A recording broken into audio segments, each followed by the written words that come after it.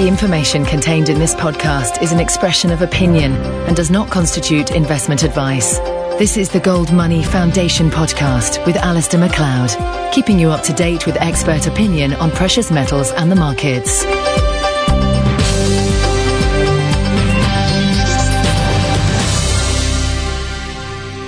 Hello, this is Alasdair Macleod on behalf of the GoldMoney Foundation. And it's my great pleasure to have with me today Rick Rule, who will need no introduction at all, of Sprott Asset Management. Welcome, Rick. Honored to be asked. Thank you. We're at the Hard Asset Conference, and I see that there are lots and lots of people always queuing up to talk with you. You're obviously famous, or I hope not infamous, but famous. And, I mean, with the price of gold falling below 1,600, silver in the doldrums, are you finding that people are needing a lot of reassurance in this current situation? That really depends on the length of time of their relationship with the gold market or with us. People who are experienced gold investors, people as an example who went through the gold bull markets of the 1970s, may recall, if they choose to, that there were 10 or 12 instances in that spectacular secular bull market where the gold price fell 10 or 15% or more. And in particular, that great bull run was broken in 1975 with a decline of 50% in the gold price. One of the things that people must understand is that there can be extremely strong cyclical variation in a secular gold bull market. Obviously, people who were attracted to the gold trade in 2009 or 2010 in the hot markets that were inexperienced in the industry or inexperienced with us have had very, very, very serious issues. For people who have been clients of ours for 20 years or people who have been in the industry for longer periods of time, this is noise, really. Yes, I get the feeling that people are probably trying too hard to make money in a situation where really they should be thinking about protecting themselves. People ask me this question, and I tend to say to them, well, you should take a position which you can afford and just go on a cruise for 3 months, and you'll probably find you're all right when you get back. Is that the sort of feeling that you have as to how people should play gold and silver? That's an extremely astute observation on many levels. My life, as a consequence of my participation in Resource Financial Services, is leveraged to gold. But despite that, I own a reasonable amount of bullion. I don't own the bullion to make money. I buy the bullion as catastrophe insurance. And I can tell you in complete candor that I hope when I'm 90 or however old I am when I become reflective, that I haven't made money on my bullion. You probably still got it. If you own bullion as catastrophe insurance, think about what type of insurance policy you have that you're eager to get paid off on. There aren't many. Life insurance presumes someone dies. Yes. What we say to the customer is, to the extent that you're going to own bullion, we own it in a fear trade, not a greed trade. We're not trying to make money. We buy gold stocks not because we think gold will do well, but because that individual company will succeed in answering some unanswered question that will increase the value of that company per se. Very, very, very different goals, but your presumptive question at the beginning, I think, is extremely astute. You need to understand what it is you're trying to accomplish with your investments, and then give your investments time to work within the framework of realistic goals. So I think your observation about gold mining companies is interesting. Have I got this right, that you would look at gold in terms of a background for a decision taken on other bases? For example, you would look at a company on the basis of its cash position, its management, and so on and so forth, so that any change that you expect in the price of gold or silver, as the case may be, becomes a secondary consideration rather than the primary consideration. Have I got that? For me, probably a tertiary consideration. Right. If I think gold is going to go up, I buy gold. That isn't my primary motivation for buying gold. Yep. For me, I'm a net present value investor and a risk-adjusted net present value speculator. And I would like, as you say, to get moves in the gold price in the context of equities as icing on the cake. What I'm interested in the exploration business is how much gold do these guys have? What am I paying for it? And how much more are they likely to find? what is the net present value associated with their exploration activities, and when and how certainly will I receive the benefit of that value. Yeah, absolutely. Now that makes a lot of sense. And it sort of takes me back to the days when I was dealing in resource stocks. And when they are really out of fashion, that is the time when you can have most fun as an individual, because you're just given so much opportunity. And I found that things would go up 2 or 3 times before anyone actually thought, well, this is a sector we ought to look at. I mean, the really early players who know what they're doing really do have an enormous chance to make money. That must still be true today, I guess. I think that's accurate. The way you get in on the ground floor is, of course, creating the ground floor. And so the early players get those opportunities. The other thing, of course, is that you cut your teeth in the sector in London, which was, in its time, the best arbiter of mineral values in the world. Yes. The British and the South Africans always had a sense that because mining industries were declining industries, that what mattered was the free cash flow, turning rocks into money. Yeah. The Canadians and the Americans pioneered this thing of turning rocks into paper, which was a very, very, very different discipline. It is. And the circumstance that you describe, where you're very, very, very early in a sector, gives you a couple of advantages. The one advantage is that the white shoe crowd, the promoters, have been shaken out by a market bottom. They've gone from mining gold to doing biotech or something else. So there's not as much pollution in the sector. And generally, a much more sober air prevails. As a consequence of those things, and of course the fact that there's no competition and pricing is cheap, those are enormous advantages. And as you suggest, in a cyclical industry, market bottoms offer much more opportunity than market tops. Indeed. Thinking back to London, in those days we treated a mine as a wasting asset, particularly the South African mines, because a South African mine would own the rights to the gold on a certain piece of ground, and that was it. And it basically mined it out, and then that was sort of end of story. Or if it reorganized itself, it was a different story. Moving away from the mining scene, which I know is your favorite topic, and I apologize for doing this, there's a lot of concern at the moment about the global monetary position and so on and so on and so on. What's your take on that? Reasonably briefly. With the caveat that I wouldn't presume to lecture James Turk's audience or Eric Sprott's audience. Your opinion is still valued, Rick. Well, I value it, and I'm delighted that you've asked me the question. I approach these questions, these global macro questions, from a credit analyst's point of view. And I look at companies and societies in the same fashion. Is their assets or is their earnings stream sufficient to collateralize and service their liabilities? And my difficulty is that increasingly, from my point of view, the answer is no. So you obviously don't buy what governments try and tell us, that somehow their accounting is different. Well, I certainly buy that their accounting is different, and it may be that they're enough more sophisticated than I, that they are right and I am wrong. I think we're really talking about laws of nature on this one. I mean, I suspect I'm right. Yeah. I mean, I suspect I'm right. As an example, in this country, the inflation statistics that they give you, I'm not a statistician.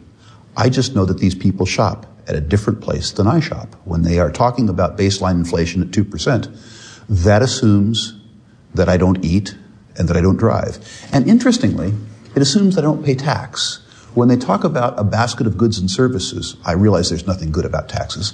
But the fact that they don't include taxes in the index, I think, is extremely odd. I wouldn't complain about it if I didn't have to pay the tax. But the fact that that's part of my cost of living and it's not included in the index makes me very curious about the composition of the index. If it's a cost of living index, why doesn't it talk about the cost of living? My cost of living doesn't escalate at 2% per annum compounded, and I don't spend much money, so I can't believe in the basket.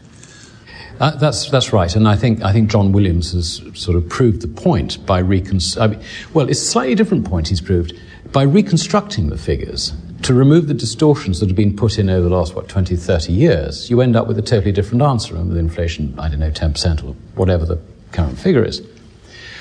But presumably there is another problem, and that is that what I buy, being a poor man, is different from what you buy, being a rich man. So we've got different, if you like, cost of living increases or changes to cater with. How can you can't do an average of Rule and Macleod. I mean, it's going to be totally meaningless, let alone an average of, a few thousand people or a few 100,000 or a few million people. I mean, it's a meaningless thing, isn't it? Well, I suspect, given your disclaimer, you're quite a rich man. No. And although I've made a reasonable sum of money, I'm a miser. I don't spend any money. Well, but this is personal choice, isn't yes. it? That notwithstanding, your suggestion, I think, is correct. But even in the aggregates, I can't believe that at any demographic level in the United States, that people's cost of living is increasing at the rate that they suggest. I agree. It's an absolute nonsense. And I think developing the theme that you've got here, if we look at what real interest rates really are, they're being wildly understated. And criminally understated. Yes, that is a strong word and not incorrect, I have to say. And it seems to me that the vested interest in this, from government's point of view, is their cost of borrowing. Do you see these very, very negative interest rates leading to a position where they begin to force nominal interest rates up because they are so negative, and therefore forces up the government's cost of borrowing? And what would the consequences of that be? You're guilty if it happened. You're guilty of the same linear thinking that I am. And that goes, if A is true, B is true, C is true, D is true, and E is true, then this outcome is inevitable. And I agree with all that. What I've learned is that there's a difference between inevitable and imminent. Yes. And it's been a vex. Yes, that's always the difficult question, isn't it? When is it going to happen? A vex on my career. The idea that you have what are patently false interest rates and a patently false interest rate environment has a lot of problems associated with it. The principal problem, from my point of view, is they've effectively declared war on savers. Exactly. I don't think that society should do that. For a whole bunch of reasons. I don't think that societies get wealthier through consumption. I think they get wealthier through savings and investment. And so I have a difficulty with that. I also have a difficulty with distortion, of course. The market doesn't care particularly, nor does the government, what I think. I also believe over time that the government's ability to get away with what they're getting away with goes back to the famous old Ambrose Bierce quote in Devil's Dictionary about the root word of confidence being con. The citizenry, I think, would like to believe that the economy can be managed by Bernanke and his ilk. The citizenry seem willing to believe that quantitative easing is something other than counterfeiting. The citizenry seems to believe, and it may be in their interest, that there's a war on savers, given how few people save. But the consequence of this over time, I think, is pernicious and dangerous. I remember in my youth, when you would go to the bank, they'd do something like giving you a toaster to induce you to open a savings account. Fairly soon, you're going to have to give the bank a toaster in order to get them to accept your money. And this is an odd and artificial and dangerous construct that people need to be aware of. It will end. I can't tell you when it will end, but it will not end in a happy fashion. I think you bringing in the question of savings is an extremely important point. It's actually fundamental to the whole thing. And I like to compare the situation between consumer-driven economies and savers-driven economies. If you look at Germany and Japan since the last war, they have built themselves into powerhouses on the back of saving, thrift, sound money, whereas we have done exactly the opposite. Why is it, do you think, that the neoclassical economists persist in thinking that pursuing a consumption-driven approach and a weak currency is going to rescue us from our current problems, when so patently it has driven us into these problems in the past? Again, I'm not an economist, or in this case, a psychiatrist or sociologist. I think psychiatrist is probably the required discipline. I think, and I don't really know the answer to this, I think it's politically driven. I think most of society would prefer to consume as opposed to invest. That part of society that is driven to produce outachieves the rest of society. There's a famous lapel pin in the United States that goes, "Democracy is 4 coyotes and a lamb voting on what's for lunch." And the lamb in this particular context, of course, is the producer and the saver. There's widespread discontent in the United States with the so-called 1%. And there are certainly elements within the 1%, that element which is tied into Wall Street and politics, that have enjoyed gains that had nothing to do with their productivity, that had to do rather with their political connections. But the rest of the 1% are generally people who have saved and produced. They have made these fortunes because they have generated utility for other people through the provision of goods or services that cause those people to willingly give the 1% their money. In other words, they have created value. And the idea that you vilify people as a consequence of the fact that they created value, I think, is as pernicious as the war on savings. The economic miracle that has been the United States in the last couple hundred years has been as a consequence of the tolerance of success.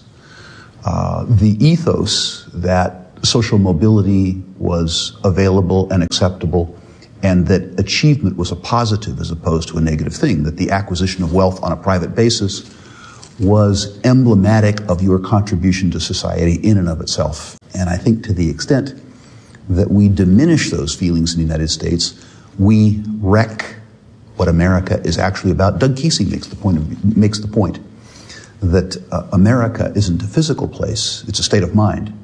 And unfortunately, it's becoming increasingly inconvenient to be of that state of mind in the place that's called the United States of America, which is very unfortunate. Yes, I think that's got to be right. The Austrian analysis, which is really what you're saying, is that you have in society progress that can only come from the entrepreneur satisfying the needs and wants of people. And the whole basis of the division of labor, whereby you do something better than I do, so that I will pay you for what you do better than I do, and hopefully you will pay me for the things that I do better than you do. Right. That is the whole structure and the whole basis of society.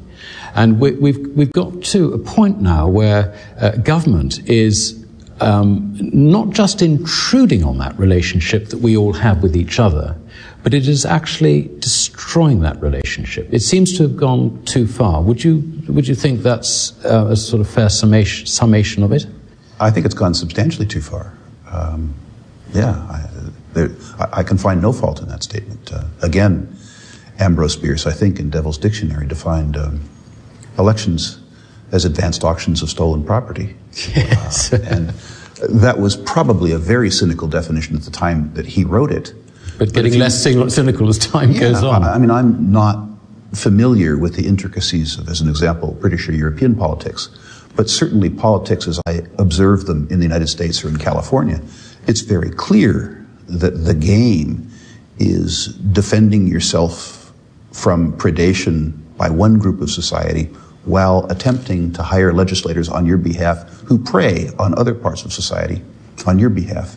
And the idea that economic competition takes place in a political or indirect realm rather than in the market, I think is very, very, very dangerous. Yes, that's right. I think the sort of the political realm, it should be very separate from the economic realm, or if it intrudes, then the true cost should be apparent to all. And of course, this is the great thing about inflation. You can rob the savers without them even knowing about it, and you can market the proceeds of your robbery as a triumph in provision of services. Correct. So this is where government is. Now, we've had the credit crisis, Bear Stearns, Lehman Brothers back in 2008-9, whenever it was, and since then it's morphed into a sovereign debt crisis. I mean, all this was inevitable. I think those of us who were ahead of the game, really by understanding not neoclassical economics, but Austrian economics, it was all predictable, predicted, and so on. So when things happen, it's just a question of timing. You recognize it when it happens. So okay, next stage. We're continuing along that path. You made the comment that it's impossible to tell about timing, which I agree with you, but it does seem inevitable, doesn't it, that the European situation, for example, is going to be followed by a similar deterioration but a different path because they can't print money in the UK, in the US and Japan and so on. What are your feelings about that? Do you think there's just going to be a time when it sort of switches over and the same problems arise in the US? Oh, certainly. But it'll be differently manifest because they can print money. It's just they can maybe disguise it a bit more effectively than the Europeans can because they had nothing to hide behind. As an American, I have to say I hope it's true.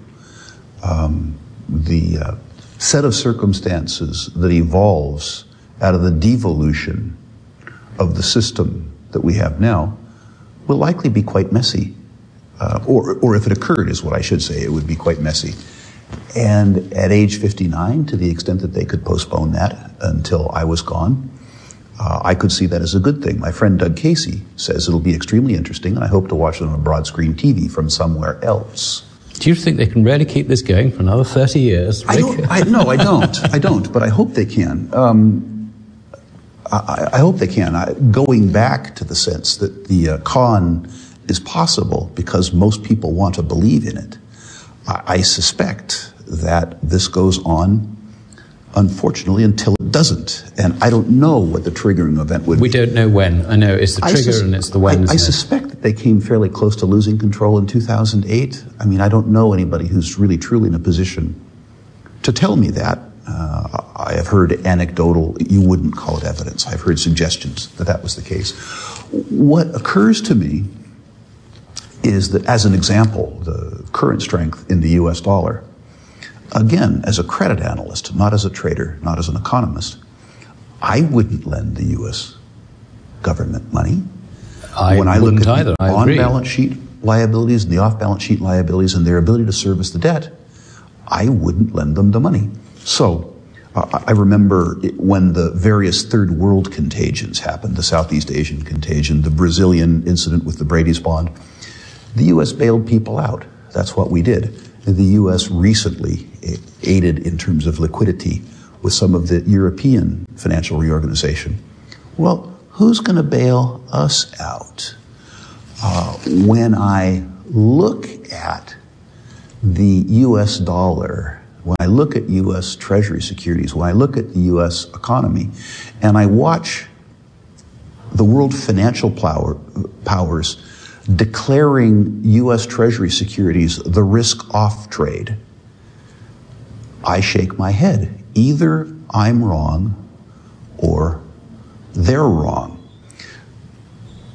Doug Casey, again, famously said, the U.S. dollar is an I owe you nothing, but the euro is a who owes you nothing.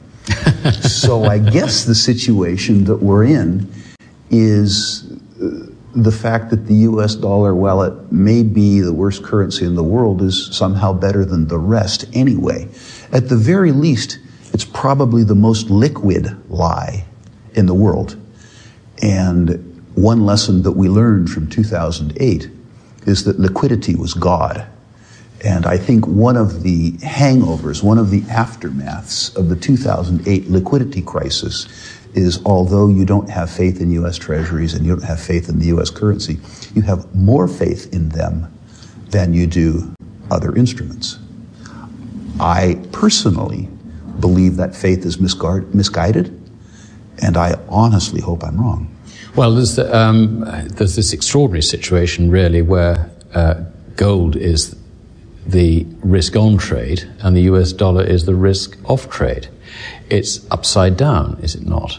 I think that's true. I think one of the things that's happened is that some of the gold participants haven't been people that bought gold in the context of its traditional attributes as a medium of exchange. Sort of hedge funds and people like that. Yeah. Precisely. And one of the things that happens to those people is if they buy large amounts of gold and they use short-term credits from, in particular, European banks, and there's a slowdown in interbank lending, those credit lines get cut, and that gold comes on the market, which I suspect is one of the things that we've seen in the last 2 or 3 weeks. Obviously, the European banking system has been under continuing strain.